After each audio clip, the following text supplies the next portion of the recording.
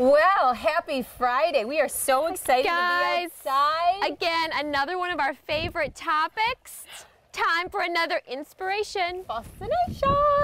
This is an all-time favorite. I know, okay, I fully realize we say it about everything. But this really is our favorite topic, you guys. Gardening. It's so good. We have been gardeners for so long. Not long enough. No, not long enough. But we're going to be the kind of gardeners that are down on our hands and knees when we're 95. It's the truth. You know, I come into the studio some days and I look at my hands and go, oh my gosh, I know I showered today, but I can't get the mulch and dirt out. It's just part of me now. I'm just dirty. Dirty under every little nail bed. You guys, this is so great because gardening is a passion of ours. Both of our parents are really into gardening, so I think we come by it. We come by it naturally. We're in Tracy's herb garden, and while it looks like it's just waking up, it's a sleepy garden right now. It's still early spring here. Perfect time for us to get in here and talk with you about our favorite things with Tracy's herb garden and things yet to come. The bones, the architecture of a garden are so important, and this is the perfect time of the year to talk about it because while you can still see the bones of a garden when it's all lush and wonderful and wild, which is when we love it the most, it is as elegant all the other seasons of the year when it's quiet and sleepy and you can see all the little elements. And it's a perfect time to think through what you need in your garden. Indeed it is. The layers. Yes, and not only the layers that you place there, but I think we've both grown into some wisdom, which is don't feel obligated in the fall to cut everything back. No, in fact, part of the bones are that there has been life there. Yes. You know, don't get too neat and tidy. No. And it also is kind of a relief, kind of like don't dust in the house. Well, don't tidy up too much out here. I try to think of the garden a lot like the forest too, because no one's cleaning up the forest, and so I always think it's beautiful there. It's beautiful, and all that junk I always think creates more composty goodness. It's the truth. You know, so right now this garden has been cut back a little. I just did that actually recently, but it was all, you know, wonderful, grown over. But you know, it's so cool because there are layers in everything related to the garden. One of the things Sarah and I were just talking about is the fact that in a garden, there's the lower layer. It's very rainforest of us. There's the lower layer, the topography, and the canopy. That's true. That's true. You know, it's fun to think of a garden like that because I think it helps you identify what you need. You know, Sarah and I are sort of, gosh, I hate to say this, but we're kind of mulch whores. Sorry. But we love mulch so much. See, I always equate it to vacuuming. If I get a good thick layer of mulch down, it's like I've just taken the vacuum and it's all tidy. Mounds and mounds of mulch are so good to us. We love it. We don't need diamonds, just a big 6-yard pile of fresh powdery mulch. Back that truck up and dump it on in. So along with the mulch, Trace, I have to say, I think you've done a beautiful job in a beautifully cottagey European way of introducing some hardscape. You've got some little pieces of flagstone. Yep, very imperfectly laid. I love cottagey gardens, Frenchy gardens. I'm not a, I know you're shocked by this, not all about the perfect manicure. It's too... She's not the horticulturist. Culturalist. No, it's just, it's too much stress and worry and bother to be perfect. At this point in your life. Yes, with the garden, and this is perfect for you right now. Oh, I love it this way, yes. So the flagstone allows beautiful little surprises to come up, your hollyhocks. It does, my hollyhocks. You know, in July, you guys, if you pull into Tracy and John's driveway, madness. It is a chorus. It's a riot of color. You know, there are hollyhocks 10 feet tall in every color of the rainbow. And you know, I'll find her out here pulling them out and throwing them. Like they're weeds. Yeah, we have too many, oddly. They're all antique hollyhocks, and they grow like mad. It's like they're this crazy strain that grows everywhere. But it is wonderful because they end up scattered all through the garden. And that is what I love about having this area. You guys can't see it perfectly, I'm sure, but it's sort of a circle, and then it kind of, the stones and the little drifts of herbs follow the stones. And that was a nice layer, and then you add the mulch on top of it, and it's so pretty. Some of the other pieces of architecture, I think, that help create. And one of the things that Sarah and I love at both of our homes is we love creating garden rooms. I love it.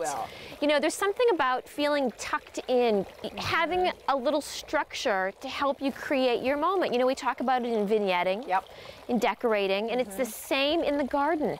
If you know that you're working within a little space, all of a sudden it's not quite so overwhelming. There's a lot of freedom in this. And you know, I just wanted to I have a hair in my mouth. One of the things I want to point out to you guys too is, you know, if you're not a gardener or if you don't have a space to create a garden room, think of your front porch or your back porch or your balcony. Your walkway, your front stairs. That too can be considered a little spot for you to create a little bit of gardening. And even if gardening's not your thing, get some big pots, put some boxwood in it, you know, add Get some hanging interest. baskets over your entranceway. Yeah. Just little things to keep you in.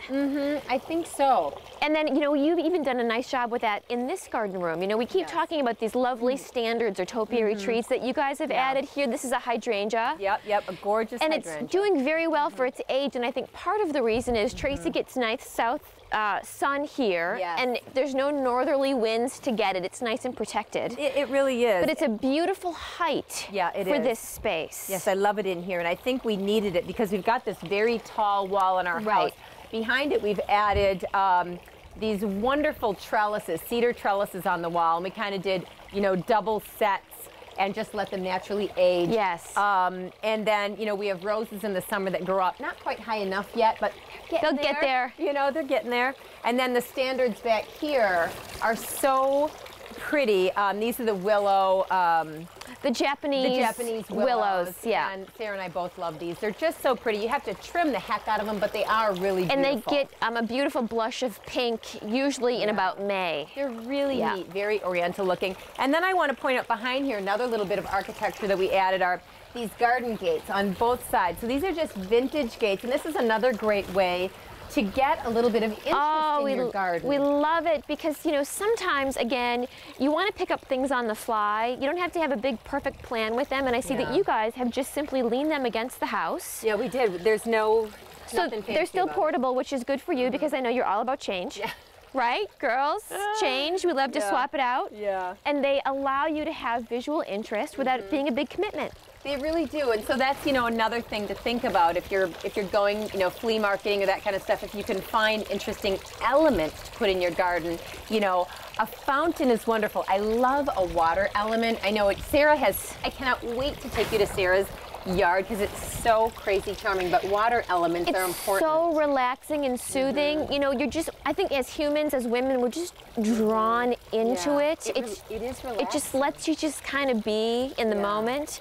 And I know you say that your ducks. The ducks come out here every morning and every afternoon, and they, you know, fritter around in the water, and they climb in it, and they drink it. So every day I kind of have to muck it out a little bit because, you know, the ducks are messy. But I love them so much when they come.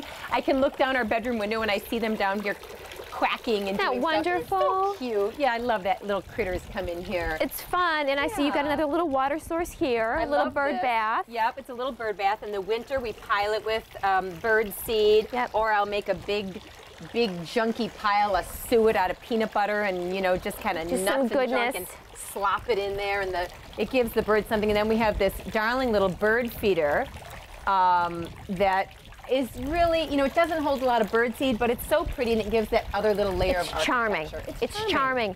And then, Trace, we have to talk about it. You do such a nice job with architectural elements that feel a little bit salvaged or discovered, and you tuck them in. You know, you've got this darling vintage sundial. Well, it is. This is from Sarah. Long time ago. But you've got him just nestled into the mulch. Yes, I love those kind of pieces. And it's not too obvious, you know, it could get a little too mushy if you added, but really, amazingly, once things start to grow up, they kind of disappear in, you know, in all of the wonderful greens and the flowers and everything. Yes, it becomes a little bit more of, you know, a hidden treasure. And that's what I love about your herb garden. You've got this wonderful urn over here. Yeah, this has been, this little urn is actually made out of plaster. And what I love about it is if you ever find these, they have them at garden centers and stuff. And they're usually kind of in funky, interesting shapes, but what's great about them is the weather eats away at them so beautifully, and then they get all mossy and stuff. It almost looks like it's an old piece of salt. Isn't it? I know, it's so cool. It's wonderful. That thing has got to be a good 10 years old now, and it gets better. They sort of melt away, and I love that about them. So they're just plaster, so keep your eyes open for that. I have a cool one over in my other garden. Oh, of the woman. Of the woman, yeah. I love having cloches in the garden. It's so pretty. I really don't use this cloche in a literal way. Yeah, I don't. But I like how Frenchy they are. And then I love the idea in a garden room of a place to sit. Whether or not you use it, it draws it in. It again creates that idea of space. That room. And you use this darling lead planter. Yeah, my mother-in-law gave me that, and I love it. So I'll usually, you know, plunk something interesting in that can kind of come down. Something colorful, maybe an annual or something. A pop of color, right? Exactly. It's kind of, you know, that's what's interesting. And then I love the architecture of a stone wall. I do too. Again, it's our European fantasy. It's our European fantasy. And when I was pregnant with Max and Finn, John built the stone wall around our garden. That's always been my fantasy. So, you know, you can add little elements like that, whether it's this kind of stone. Which is very casual. Which is super casual, or something like that. I love the high-low. A little bit more formal. Yeah, you know, that's an interesting thing about garden too, is if you have, you know, bits of symmetry are cool, and then that piece that kind of throws it all off is really interesting to both of us. I think we like that. It's just like dressing or decorating or cooking. It's the same thing, and we progress as we go. You know, again, we always tell you guys, don't feel a great obligation to build the garden room all in one season. How exhausting. We don't have the time to do that. Yeah, I mean, if you had endless amounts of money, you could probably do it, but, you know. It's a progression, and that's what's so exciting about it. You know, we were talking with your parents this week, and I said, you know, Annette, are you guys done? And she said, oh, never. Never.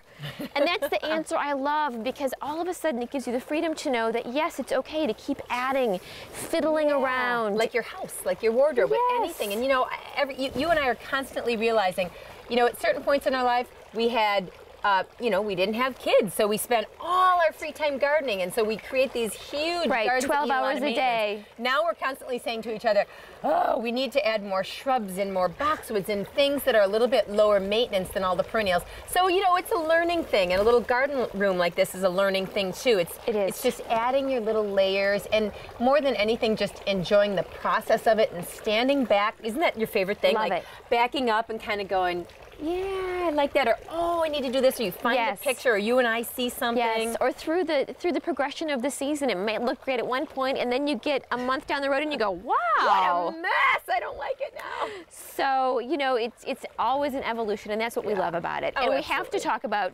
quickly, this is going to undergo a great change. We're going to have a little facelift in my garden.